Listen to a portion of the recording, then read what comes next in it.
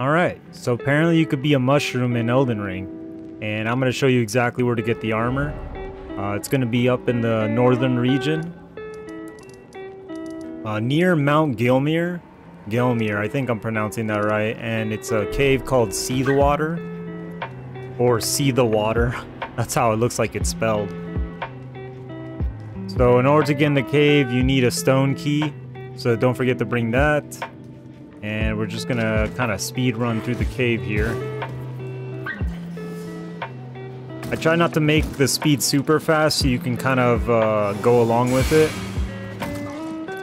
It's just gonna come down to, there's one turn that's very easy to miss. I missed it the first time I went through here. So this room right here, we're gonna kind of see it again, but we're gonna be in that upper balcony.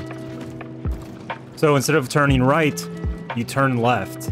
And it's gonna take you, it's gonna kind of wind around, and then you're gonna be on the upper level. So now that one room I told you, now we're on the upper level.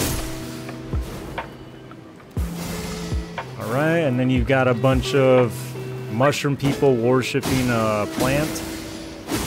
And you just killed this plant right here. This plant has the armor. Yeah, there's so much poison in this cave, so like I said, make sure you bring a lot of heals if you come in here, or just cure the poison.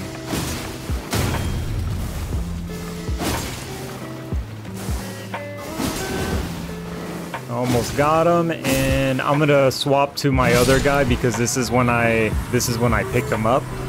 Killed the plant, and you pick up the whole set. And right here, I'm basically just gonna show you the armor. It has high immunity, which is pretty nice. Damn, dude, that one has 102? That's like the highest I've seen. So the armor is not great, but the immunity is nice. And plus, you could look like a fun guy wearing it. Okay, dude. Thanks for watching, and I'll catch you in the next video. Peace.